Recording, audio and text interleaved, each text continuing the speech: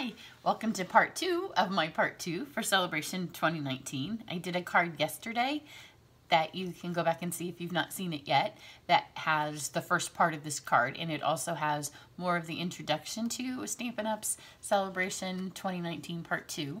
And I show more of the flyer in that first video. So you'll want to hop over and see that if you've not seen it. Except when I was showing you the products, I didn't have all of the paper. And this is my favorite paper.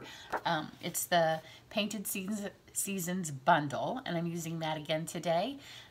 Oh, hang on. I don't even have my other light on. Let me switch this on. I wondered why it looked funky in the film. So this is my favorite paper. The Painted Seasons bundle has images of nature from kind of all seasons, and this is my favorite one. It's the mushrooms. It's not the one I'm using today, but it is the next one I'm going to use when I use the bundle next. I've already made the card. You can see I've kind of, well, maybe my plug's lying on top of it. See if I can, there we go. Didn't want to knock my camera over, but I've hacked into it. It's got some texture, it's got some adhesive, so it's a real fun card. But I love, this reminds me, if you are anywhere close to my age, and the Hallmark stores used to be like the place where you could go get all your knickknacks. If it had mushrooms and it had colors of the 70s, I was in autumn tones, because, you know, that would have been the next phase in our little lives, so we did what colors you were. But this is the stamps that I'm going to use. And in the card that I did as the precursor to this, I'll show you in just a second, I used the pine cone. Today I'm going to use the leaves and the flowers. So the card that's already posted used this, and I had actually made the card that I'm going to do now, I made it first. So I needed some paper to go under, you'll see it in a minute, under the panel, and I thought about some regular cardstock, but it was really kind of harsh for the design, and so then I thought, well, I will use some wood designer series paper, but you know, when you put a piece over the top, then we all know that hidden underneath all the adhesive is some beautiful cardstock, and I didn't want that to go to waste. So I took my stitched rectangle, which is new in the Occasions catalog, and I laid it on here, and I ran that through. So when it ran through, it gave me this piece here. So instead of just being buried under today's card, it gave me enough cardstock to make this card. So this card already does have a video. If you've not seen it, you can run over and watch that. So then that left me the border, and then I was able to finish off the card. So it's kind of reverse now, because I knew that that's where I wanted to end up. So let me show you, back it up now on how I came to it. So I'm going to use the stamps, and it is a distinctive stamp, but I'm going to kind of cover that up. So here's the paper that I'm going to use. And I showed yesterday in the video, but I'll show you one more time. When I get these papers and I first start to play with them, I often show you what I do with the dies, how I get them all out and I run them all through, so I kind of see what I'm working with. I do the same thing with the papers when I have a bundle like this. So I went over to my stamp thing, and I have one that's old because it's an outgoing ink color, and I didn't replace those with the new style. But these are the colors that are in the paper. So I just have these sitting on the table. And you know, then if I'm going to use my blends or my markers or whatever, this is kind of a good, instead of having to look at the words, because I throw the packaging out right away. It is also in your catalog, but when you buy your designer series paper, it tells you right on the back which colors are used. So these are the colors that I have to work with. So what I'm going to do today, you could actually do with ink refills. And if you're doing it, if you're a demonstrator and you're doing it at a class, you may actually prefer to do it that way so nothing happens to your stamp pads. But for this technique, your stamp pads work. So that's what I'm using because it's just me doing the card. So I don't need all the colors for this card. So I just pulled out, I actually could have used crumb cake, but I ended up not because I'm doing some painting and I was able to make it work. So these are the colors, if you can see, that are in today's paper. So I pulled those out and pulled those aside. So what I wanted to do, this is the flower, obviously, that goes with this paper. And I wanted to get it to stamp so it looked like that, because when you don't actually ever purchase the stamp set or the paper, it's free with a $100 purchase. So I know you all hoard paper, so you can act like you're going to run out of it right away, and maybe some of you will if you use it for a great big project, but I know most of you hoard it like I do. So in 10 years, you'll probably still have some scraps of it.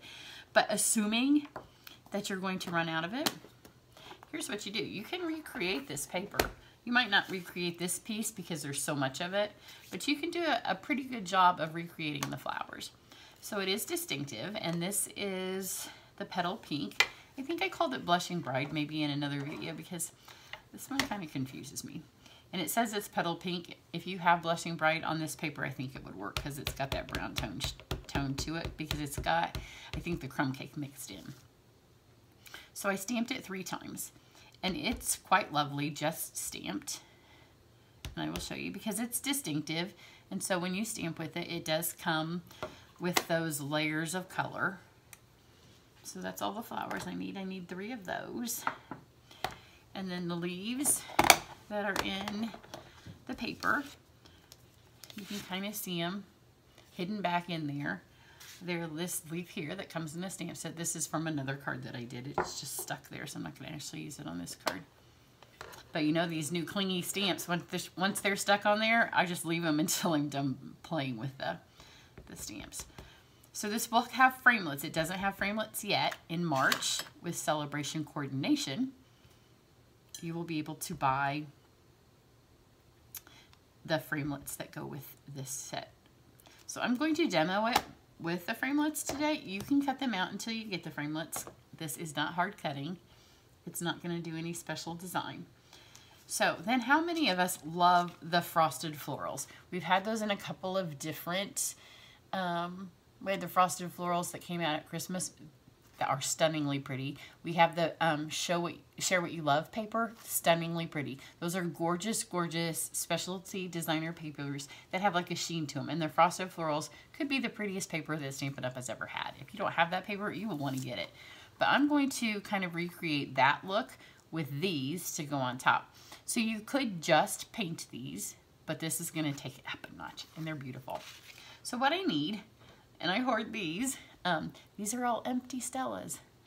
All of them are empty. They're just empty. But when they're empty, they're still a brush. So you're getting like a 2-for-1 when you buy the Stellas. Because when they're all gone, just save them, and then you have them. I used to put washi tape around them when they were empty, because then I knew they were empty. That was back when we first had them. And then when I realized how many empty ones I was collecting over time, and I give them away to my customers that need them. If you order from me and you need an empty Stella, just tell me and I'll stick one in with your thank you gift. If you qualify for a thank you gift, then you can also qualify for an empty Stella. So what you're going to do, I'll do a leaf first, is this is carryover from the holiday catalog, and it's the Frost White shimmer paint. So just open this up, and then take our stamp pads, just like you could the old ones. It takes a little bit more. Our old stamp pads, when they were this style, you could kind of push down with your fingers like this. The new ones, take your palm and just smash like this. And then it gives you a little ink palette right here. And you can see this is where I've already made my sample. So I shook it, and it gives you a tiny bit of ink in here. And you just want a tiny, tiny little dab. This is why if you're doing it at a class, or if you're going to make a bunch of them, you might, instead of this, just want to go put some ink like on a styrofoam plate. And then what you do is you just get ever so slightly a tiny, tiny tip of the shimmer. And then where these are darker, that's where you put your ink down first, and then just pull it till it runs out onto where it's lighter, and that will give you dimension. And there's still a little bit of shimmer left, and you don't have to load up with shimmer paint every time. You can kind of tell when it starts to run out. So just a tiny dip. And it's so, so pretty. I hope you can see how pretty it is. I will hold it up for you, and then I'll hold the finished card up. But you are going to want to go to my website, and hopefully I can catch it over there. I may do like an Instagram story, so I can kind of, sometimes Instagram when you have like the boomerang effect and you can show it back and forth. You can get some of the shimmer a little bit better too. So there we go. I've already pre-done some of these leaves and flowers. And then to wash them off, you just go like this on your, see, I have my chamois here. And see, there's no more green. There was green on it. The chamois, it's like magic. This thing is like a magic. It's not even on the chamois. I'm not exactly sure where it goes. And then because there is a little bit of this in here, if you're worried about, I am not worried about my stamp pads. If they get ruined in a couple of years, you know, to me, they're consumable. So I'll just buy another one and I'll let my nephews or somebody, you know, give them to some kids. But because our stamp pads store upside down, it's not going to actually touch that. Or you just can take a wet wipe or something and wipe that little bit out of there. But if you're careful and you just get a tiny little tip, then it doesn't mess with it. So then with your flowers, it takes a little bit more because there's a little bit more color. If you see these, and I have already done, I did a grapefruit one, which this is the grapefruit, and then this is the powder pink, and then there's a poppy one. So I've already colored the grapefruit and the pink one, so let me just do the poppy one. And again, just take your palm, smush this together, and that gives you plenty. And you can see that is from when I did it before. So when I'm all done doing this, I probably will take, I think it makes the inside of your stamp pad pretty. It's got a little bit of shimmer. So these take a tiny bit more time, and what you want to do, a little primer here on painting if you haven't done a lot of painting. Again, a tiny, tiny bit of paint. You don't want a ton of paint. And then pick up your ink, and you're going to do one petal at a time.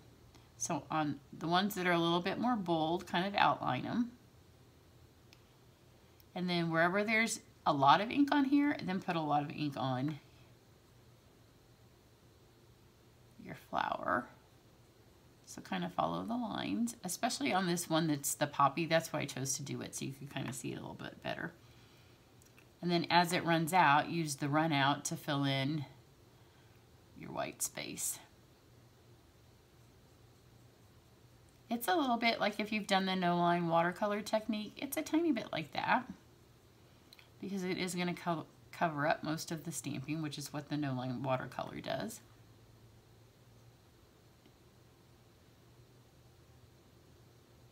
But if you do each petal on its own, it keeps the beautiful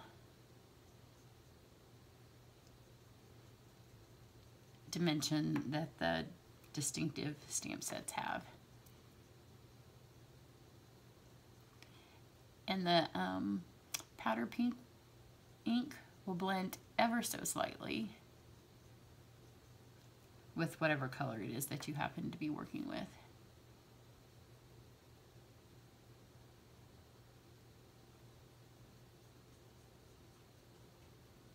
Just kind of pull it in there. Eventually your tips of these pens do get a little bit like spread out, and I had one and I laid it aside, but then when I was cleaning up to film, I moved it because the spread out one actually works really nice for the center of these flowers. So even though they might get a little bit too big for the fine tipped work, then there's times when you can use the ones, and then you might put a different color washi tape on it so you know that it's one that you don't want to reach for if you're doing something that's really fine. I'm trying to go fast, so this isn't going to be the best work because I know you guys don't want to watch me color. And that was why I did 2 of them. I should have done all 3 and then just skipped this part. But I wanted you to see how I did the shading. So the center part of the flower is really dark. If I didn't have my phone in the camera case, I would take some pictures so I could show it to you up close before I mount it to the card. I'll try to get some close-ups of the flowers themselves to put on the website so you can see them.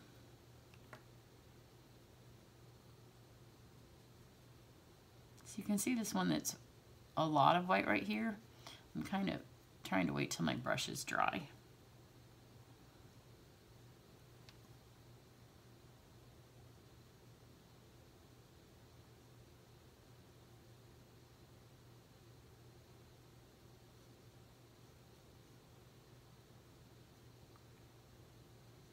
It's also easier, I know I say it all the time, but it's so much easier to see when your head's over the top. And my head is not currently over the top of this. So some of my lines I know aren't perfect, but it's watercolor, and watercolor doesn't have to be perfect. So now that it's mostly colored, just go back, and now I'm going to not try to add as much shimmer so I can get a little bit deeper of the poppy color. You'll have to add a tiny bit of shimmer because otherwise there's not anything to kind of move your ink around. So grab just a little bit.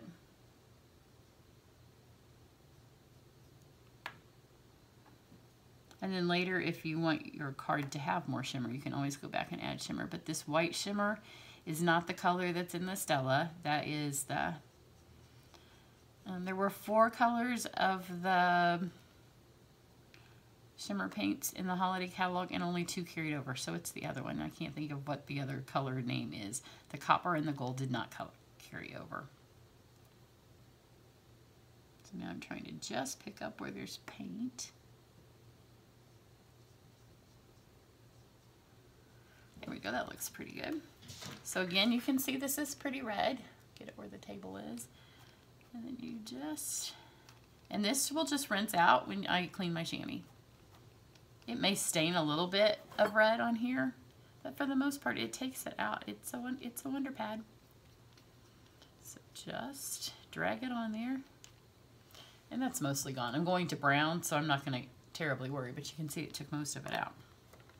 Then when you're all done too on this, you're going to want to take a tissue or a little tip of a wet wipe and kind of swirl anything out of there that you may have. Where did I put my espresso? So now I'm going to go to the espresso and do the inside of my flower.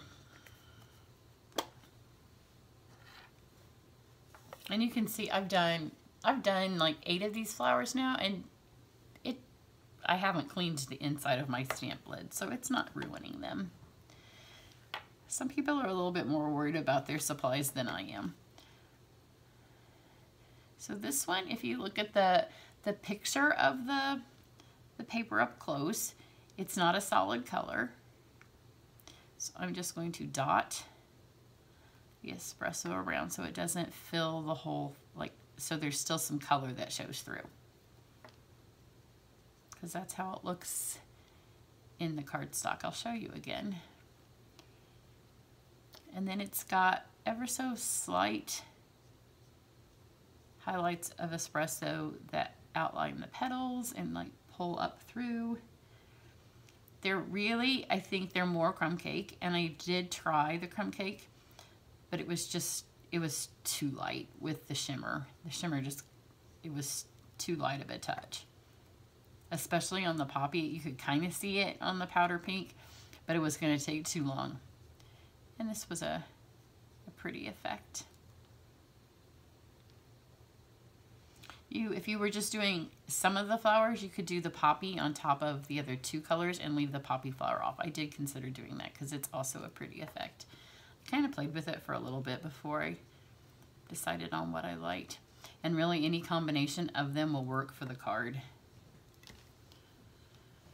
So again, you can see brown, and just take it over here.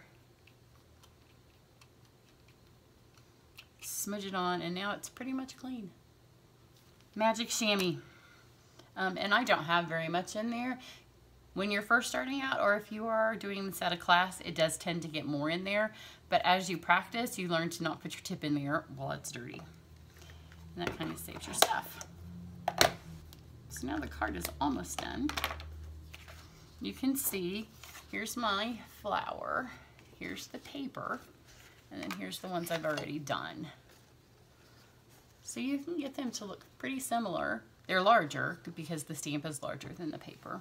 But overall, you can get the same effect, and you could mess with it You could do it without the shimmer if you don't want the frosted, but I love the frosted floral paper, so that's kind of what I was going for.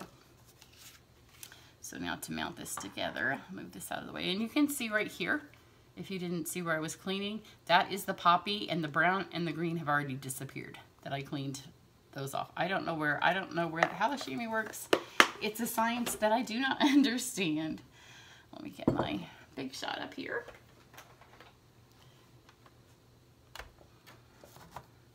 You do want to make sure, if I was doing this, I would allow this a little bit longer time to dry, but we don't have longer.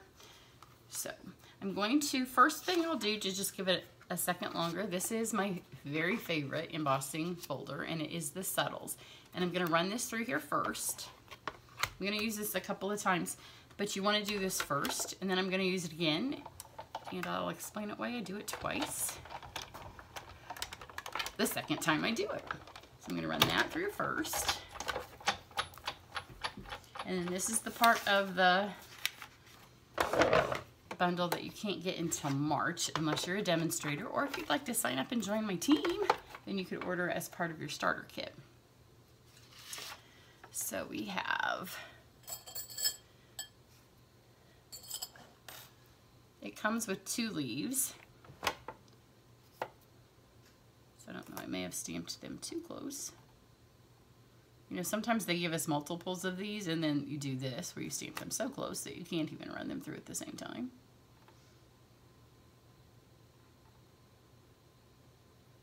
Pretty good. And then it comes with 1 flower, and this is one of those ones where you have to twist it to see where it goes. When I did a bunch of them the other day, I figured it out, but I've slept since then. There we go. It's this little one right here. This one, you need to look, so the Sizzix goes around. You find this little piece here, and then the Sizzix goes next to that. That was how I remembered, but I'll forget again, especially because I'm talking to you guys. And these just take 1 pass through because they're a framelit. Oh, and I just moved one of my leaves, but that's okay. I'm going to leave it. They get buried underneath stuff anyway, so I was trying to leave it up where you could see it, and I moved it. It did move too down. So here's 1 flower. You can kind of see the frosted on that, I think.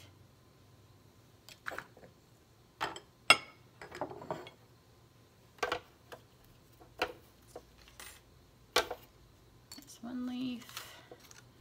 1 leaf, and on this one I'm just going to get the flower. Let's see if I remember. You find this one, and the Sizzix goes next to it. Perfect. Here's my little tip.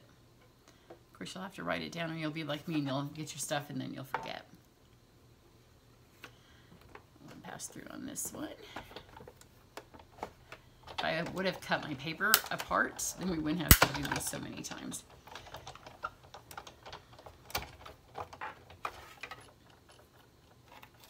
So this would be the petal pink, powder pink. I can never remember what color that one is.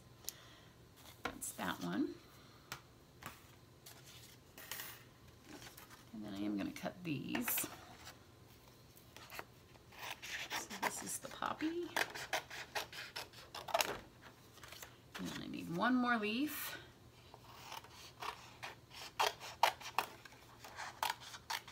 I have so many ideas for this stamp set, and it's only available for 1 month. So I'm not going to be able to do them all. And then this is also one of the stitched rectangles, which goes with the set that I used to do the background. So I'm going to pull it out to do my saying. And I'm going to do it before the stamp set doesn't come with any words. So I am using the Incredible Like You stamp set. And you know the stitched rectangles, all of our squares and rectangles, run them through at an angle. I'm going to lay it on there like that. Oops, I don't even have the dies on here. Okay, I'm going to lay this the same way. So it goes this way. Find that one. There we go. And then I just need one of these.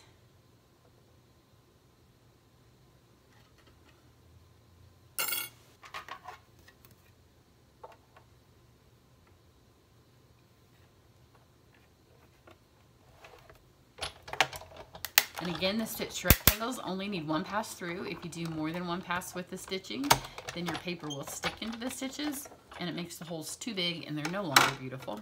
So only do it one pass through. So this, see, it already sticks a lot just with the one pass. So you don't want to do it anymore because then it sticks, and when you pull it, it sticks too much. This is already one time. It's not as hard to get out, except my skin has issues. I'm gonna have to move my thing and get it. And then there's the other flower. Those fall right out, but it's just because of the stitching sticking to it. I'm gonna need my big shot again at the end, but I need to mount this all together for you. Yeah, it's really stuck in there. That's why some people say they don't work, but if you do it any more than that, then those little things stick in there. And then it tears when you pull them. But it puts the stitches in there. And it's super pretty. It's just my skin because I'm getting old. And so when it hurts to touch those little cutty things. So I try not to touch the framelit, which makes it hard to get them out when you're trying not to touch. So this is the saying, and it's from the Incredible Like You stamp set. Because it's photopolymer, I'm able to run it through first. And then this is the espresso.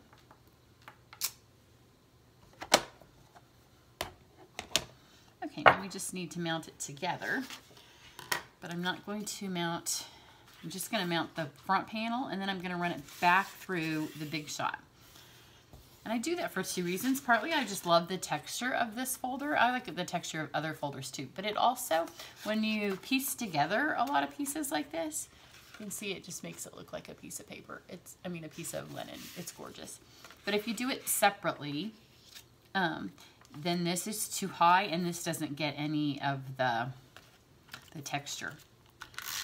So if you're going to do this technique, always do your bottom piece on its own. But we're almost done. So I think I will put the grapefruit one up here at the top. The first card I did pumpkin pie because that's also one of the colors that's in the paper. And it's too orange. I don't think pumpkin pie is one of the colors in the paper.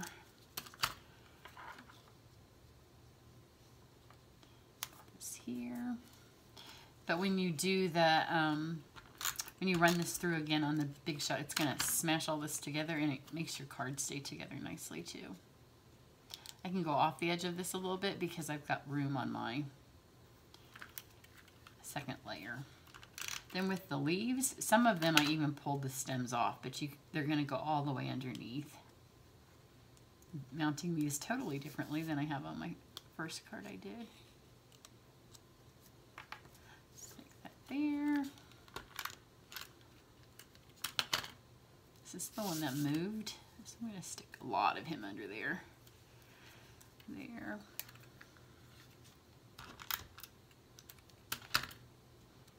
Same with this one. On the card, on the paper, you can kind of see it's just hints of the leaves you get. So I just want to mimic that with my stamp.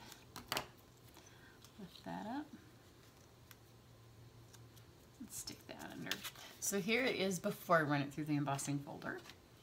That's the last step before finally mounting it to the card. And so when you do this, you want to make sure on other folders, this one's not as important, but wherever the Stampin' Up is, that is right side up. So when you're doing it and you want right side up, put it, so the Stampin' Up's on top. That's the top of your embossing folder.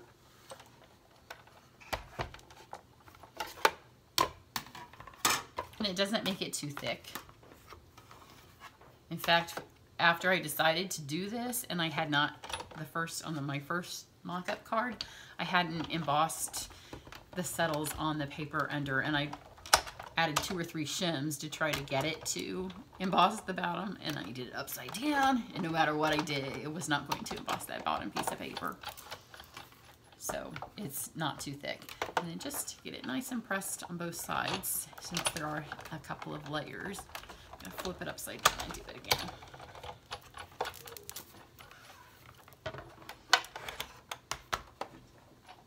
And then we're almost in. And then we go back. This is where I was when I did the card. See, now you can see it's got some pretty texture. This is so far down in the folder. That's why you do it first, so it has awesome texture everywhere. But this is where I was when I started with the other. And I laid it on here, and it just still needed something. And I'm gonna have to move that over a little bit because it's not gonna fit. So this was how I came up with card number 2. But I'm gonna have to pick all that up and squish it over. Here's the other card. I have a couple of them sitting around. So there's a finished one where it all fits. You just need to move this over. I mounted my words over a bit too far to start. So I hope you enjoy that. It gives you that you can make some beautiful, beautiful papers. So don't worry about running out, because before you ever run out, just figure out how to copy the paper and you will be set. It's such a pretty bundle. And if you have trouble with stamping the distinctive, then you won't have, I haven't had any trouble with this one. It stamps so well. But this doesn't even stamp the distinctive. Here's the one I did today. So you can see this is one of the ones I did the pumpkin pie. I think it's a little bit too dark. I like this color selection better. But I'll put close-ups on my website of the pictures. And I'll fix this one before I stick it together. So I have, I still have a couple of Valentine things.